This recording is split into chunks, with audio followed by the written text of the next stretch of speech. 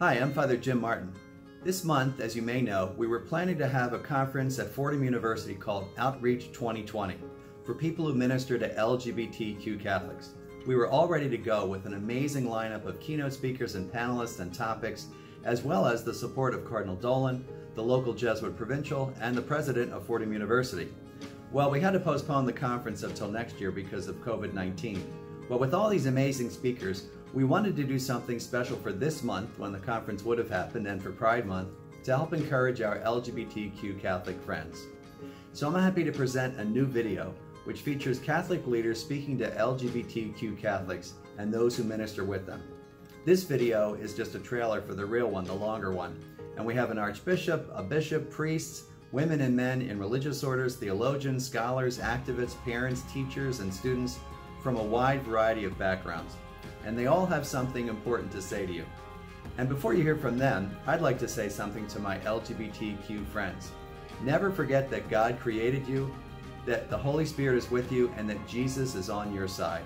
I love that line from Psalm 139, which says, "I am fearfully and wonderfully made." And you are wonderfully made by God. I hope to be able to tell you that in person next year at Outreach 2021. In the meantime, here's a sample of what some of our friends have to say to you. And don't forget to watch the longer version. It's great. God bless you. The stone that has been rejected has become the cornerstone, and it is marvelous in God's eyes. And I think of LGBT Catholics as that, as the cornerstone to our church. Why? Because they're courageous, they're authentic, they fight for justice and inclusivity, they create safe spaces for those who are marginalized. I've been ministering among the transgender community across the country for 21 years. It has been the greatest honor and privilege of my life to walk with you on your sacred journey and to be a witness to the ways that God has loved you and acted in your lives for you, through you, to you. Jesus' parable of the Good Shepherd makes it abundantly clear that God loves all of us, and that each of us has value and dignity as a beloved and unrepeatable child of God. LGBT people are loved by God. The church is still learning to love us. God loves us all, he said. The church is still learning to love you. The more we understand the gospel, the more we understand what it really is to build a church, the more you and I, we are sons and daughters within this reality, not second-class citizens. I want you to know how much I admire your journey of faith and your journey to integrity and authenticity.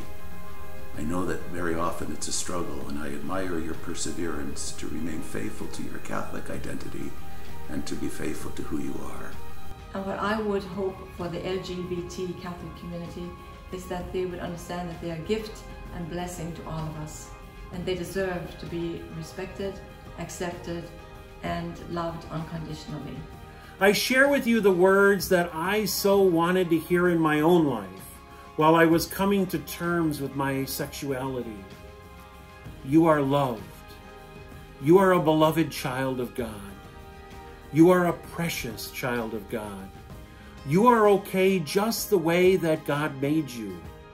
Be who you are, bring your gifts into the world, and let your light shine for all to see.